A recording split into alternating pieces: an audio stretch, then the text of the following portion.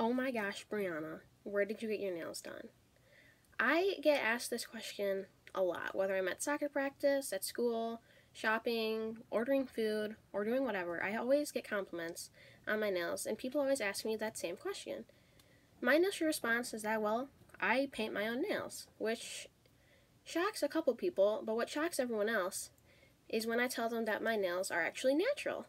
So I've been growing my nails out now for almost 3 years, and I always wear nail polish. There will never be a day where I don't wear nail polish, and I repaint them around every 2 weeks. So today I'm going to be showing you guys how to paint your nails using a St. Patrick's Day theme. So the first thing you're going to want to do is you are going to want to remove your nail polish if you have any on, and obviously I do have some nice bright pink nail polish on for Valentine's Day. So I use these nail polish remover wipes because they don't have any acetone in them, and acetone is actually really bad for your nails. And as someone who paints my nails around every 2 weeks, it's really important that I keep my nails healthy and strong. So I use something that doesn't have acetone on it. I also do have this just regular acetone nail polish remover, which is a lot easier to remove nail polish with, especially like glitters and everything, which I will use if I do have glitter on my nails or if I have a crack in my nail. But for the most part, I do use these just because it is a lot healthier and nicer for your nails to use. Okay, so I took my nail polish off. I took it off to one hand. I'm just going to do my one hand today. And so now the next thing we're going to do is we are going to file our nails.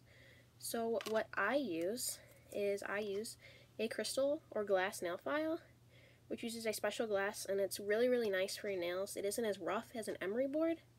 So this is what I use. There is also an emery board, which is obviously this. I don't use this because I need really, really precise filing since my nails are the coffin or ballerina shape. So I use the crystal nail file, but this, if your nails are shorter or you aren't really going for a specific shape, then this is also still a really good option. Okay, so my nails are finally filed to a shape that I like, and now we can go ahead and get started with the painting. So the first thing we're going to do is we're going to start with our base coat. The base coat basically just protects your nails from staining. Obviously, since I wear nail polish so often, my nails are bound to stain and become a little yellow, but the base coat is still nice because it also smooths out the ridges in your nails. It makes the base coat a lot easier to apply. Okay, so the base coat dried, and I went ahead and did 2 coats on every single nail. I did white, and then I did a light green, a shifty nail polish, and then I did black on my thumb. So I just used these nail polishes, and now I'm going to get started on a rainbow design on my pinky. So I'm going to do these rainbow colors. I'm going to do them. And I'm just going to make thin little diagonal lines on my pinky. Okay, next I am going to be doing a gradient like I did here. So I already got started with it, but I'm basically just using this dark glitter green and then a makeup applicator sponge. And I am just doing a gradient. So I put the nail polish on, and now I'm just kind of going like that and making the gradient. Now I am going to be adding some decals onto my pointer finger. So I have this assortment of different decals and everything, and I think I'm just going to go with these greenish reflective hearts. So I got 2 out, and so we're going to go with the base color. We're going to apply a 3rd coat to it.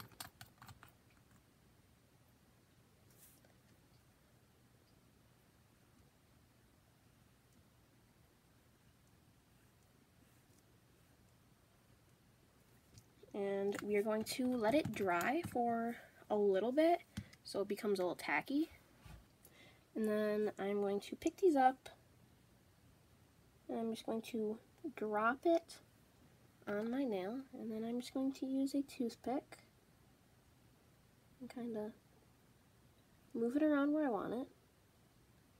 And then once I like it, I am going to just kind of push it down a little bit.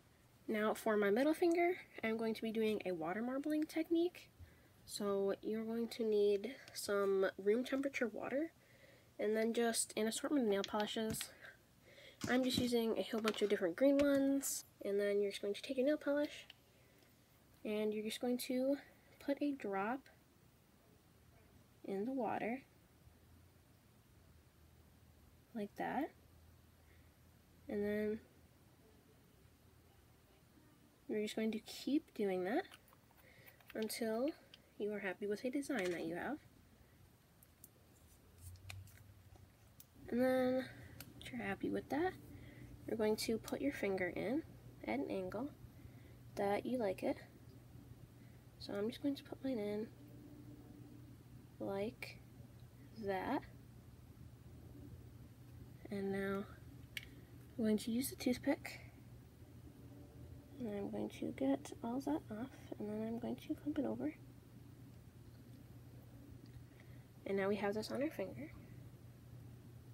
And you can kind of outline where your cuticle is.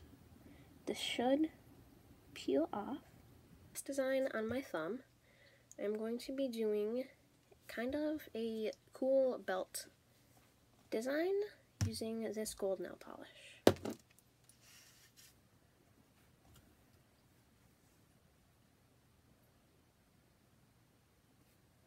Okay, and so now our nails have finally dried, all of our designs are done, and we are ready for the top coat. So when we do the top coat, the most important thing to remember is that the top coat has to be extremely thick. That way the nail polish does not smear or smudge, because that is very common and it's happened to me many times. So we're going to start, it's going to be pretty thick. We're going to start with our pinky. We're just going to do it super thick. Just go over it to prevent as little smearing as we can. I'm going to wrap our tips. And there's one finger. St. Patrick's Day nails. And if you ever need to have your nails painted by someone, then you know who to go to now.